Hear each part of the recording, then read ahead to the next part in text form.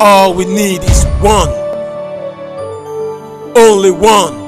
Just one man. Bring the light of God into our generation. Log on to www.championsroyalassembly.com. Click prophecy and watch God's servant Brother Joshua Iginla's prophecies concerning nation, world leaders, world event, natural disaster, and many more.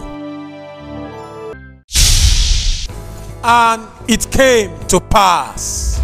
On the 15th of June 2014, in a live service here in the international headquarters CRA, God's servant Brother Joshua Iginla, during a prophetic session, prophesied concerning the governor of Adamawa state of Nigeria. He said the governor needs to pray very, very hard if he wants to finish his tenure.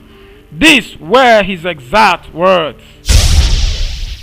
In my vision, we need to pray from Adamawa state, and we need to pray for the governor. Hard times are ahead of him. Serious hard time are ahead.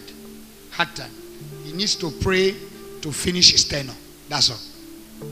The governor of Adamawa needs to pray to finish his tenure. He needs to pray to finish his tenure. And this is not issue that had to do with political thing alone. He needs to pray to finish his tenure. Brother Joshua Iginla's prediction was confirmed on the 15th of July 2014, as this was the major headlines on national dailies.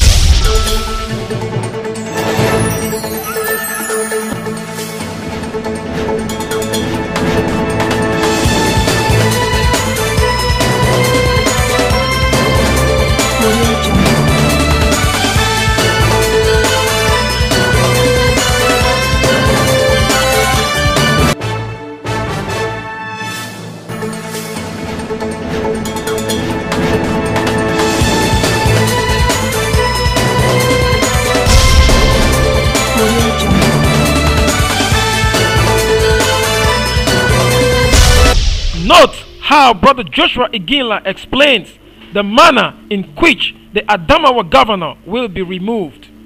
He used the word, hard times awaits him. We need to pray from Adamawa state, and we need to pray for the governor.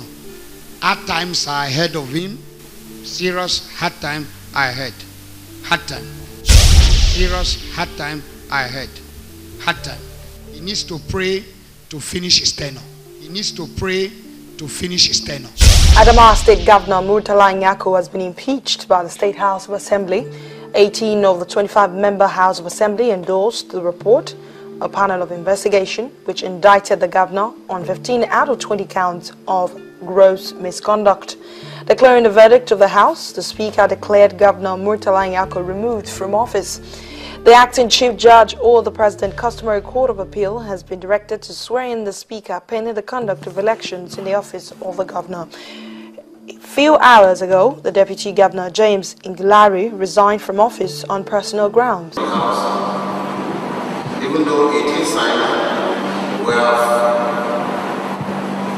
satisfied the provision of the Constitution of Nigeria, particularly Section 188, subsection 9. With this two-third majority of the House adopting the resolution of the seven-man panel, I hereby declare the governor of Adamawa State, Rear Admiral Murtala, the governor of Adamawa State, removed from office.